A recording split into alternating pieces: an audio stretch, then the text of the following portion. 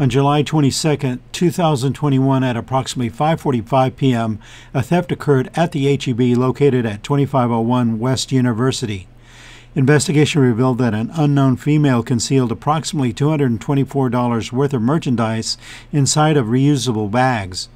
The suspect then exited the store without making any attempt to pay and left the scene in a tan Ford pickup. Anyone who recognizes the suspect or vehicle shown in the surveillance photos, contact Officer D. Morgan or Odessa Crime Stoppers at 432-333-TIPS and reference case number 21-0006988. This is DRB Media Communications Digital News.